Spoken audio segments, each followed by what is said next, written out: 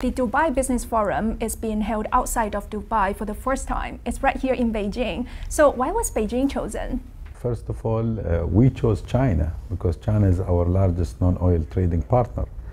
We decided to start with Beijing because Beijing is well known as the international cooperation center for China.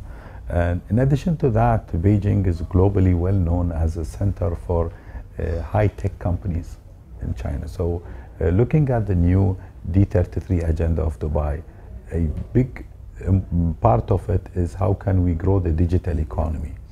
So being close to the digital innovative companies in China, in Beijing, this will help us to bridge the relationship and take it to the next level.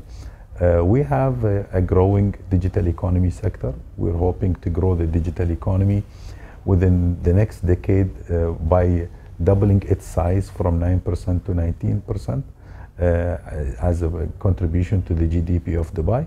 And currently, Dubai is building itself into the Silicon Valley of the Middle East.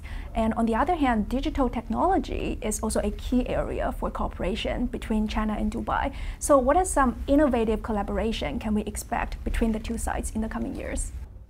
Digital economy is an important area in Dubai. It is clearly mentioned in our economic agenda. We have a dedicated chamber under Dubai Chambers called Dubai Chamber of Digital Economy. We don't only look at developing the digital economy sector, we look at improving the efficiency of the traditional sector through digital transformation too. So how can we do that by accessing better technology? How can we do that by attracting more global talent to come to the city?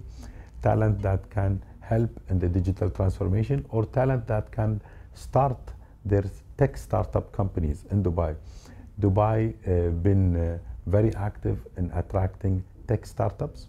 87% of the tech startups in the last decade that got funded in the whole MENA region got access to fund through Dubai.